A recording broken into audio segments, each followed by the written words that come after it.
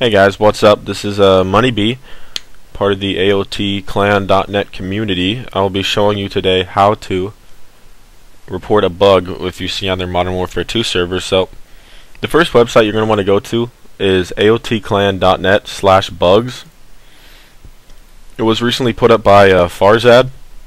If you're having trouble figuring out what this link is, I'm pretty sure there will be a link down in the description, or you can go check out AOTclan.net and go to the news and announcement section. The thread is called Bugs.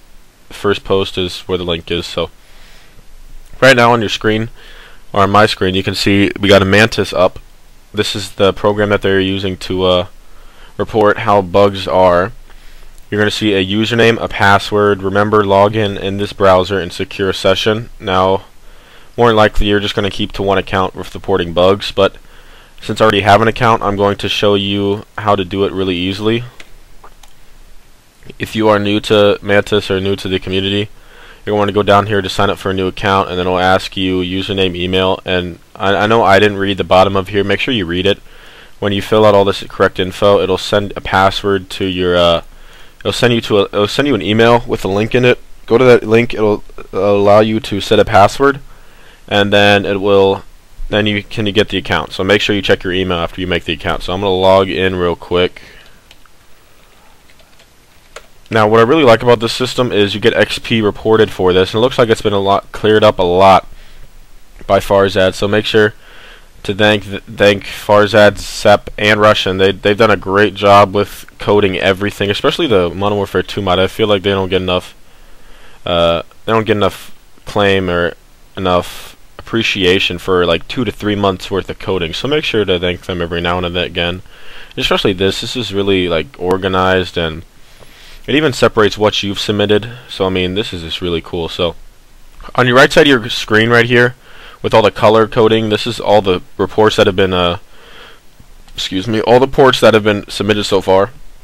As you can see, I've already reported 2 myself, and then there's a lot been reported already. On the left side of the screen, these are all the reports that have been resolved, as in all the bugs have been fixed by the great coders over by Farzad or Sep. So what you're going to do is when you figure out the bug, you're going to go to report issue. It's up here at the top. There's a bunch of different buttons, but you're going to go to report issue. For category, you're going to put Modern Warfare 2.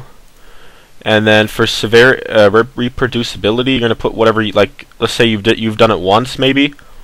Then you might want to put have not tried. You've tried it multiple times and it's always the same thing.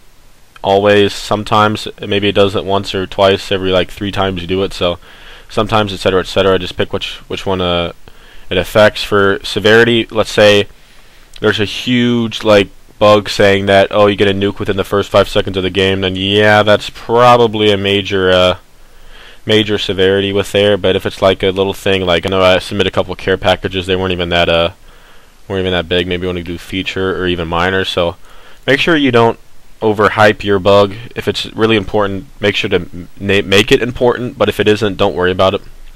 Priority, same thing as deal as the above. For summary, just put something simple so that they don't have to read like the entire bug. Like for me, I already did care package glitches, so just put like, I know there's been a lot of care packages, so just put like whatever you feel like, something's nice and short, not a huge summary. Description, make sure to write down everything that applies. Don't have them message you just because they don't understand what you're writing. Make sure to make it nice and clear what is wrong. And then if you want to put this probably help them to reproduce it. But if it's something that you know it's really easy to solve, don't worry about it. Upload file, I believe this can be done with screenshots or a video maybe you recorded on Fraps or something. And then that's about it. You go to, once you submit everything, it's going to go submit port, and then you go back to the main, and it should be down here.